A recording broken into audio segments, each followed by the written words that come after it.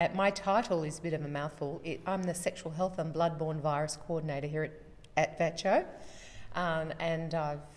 What I do is a whole range of stuff with Aboriginal communities across Victoria. We provide advocacy and support around sexual health and bloodborne viruses. We provide capacity building for a whole lot of Aboriginal community-controlled health organisations around sexual health and bloodborne viruses. We provide resourcing. We also do a lot of work around systems change using data-driven approaches, because I'm based in the health evidence team. So we support a whole lot of organisations to gather appropriate data and then use that data to drive the sort of service delivery that they do. And what's different about doing this in the Aboriginal community versus the mainstream? It's a whole lot more fun. I love it. There's so much more, there's a lot of passion and interest in the area, there's lots of needs that people recognise that they need to do in terms of sexual health.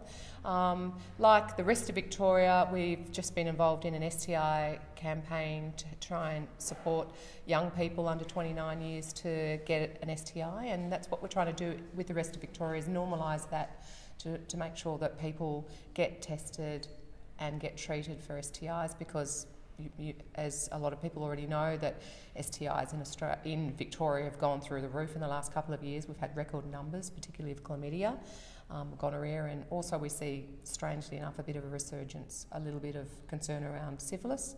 So we're trying to support communities to be proactive. We also use things called the PEICs, which are these newly created positions in the Working Together for Health, and they've got a remit to work with sexual health. So we've got these really amazing people within Aboriginal Health Services that can help drive some of that change, that systems change, which is based on data as well. So that's an amazing job. And can you tell us a bit about the fantastically named Sexy Health? Deadly Sexy Health Kit training. Well, yeah, that's a whole health kit that was designed specially by Aboriginal people, for Aboriginal people, for our communities to do training around sexual health and bloodborne viruses is culturally safe. We want to avoid a whole lot of shame and stigma around that, so we actually we have a really culturally appropriate style of training that's specially designed for Aboriginal people, so they can actually have those inclusive conversations around sexual health and bloodborne viruses. So we want to make sure that people feel okay and when they get trained in that area, and it's a lot of fun as well.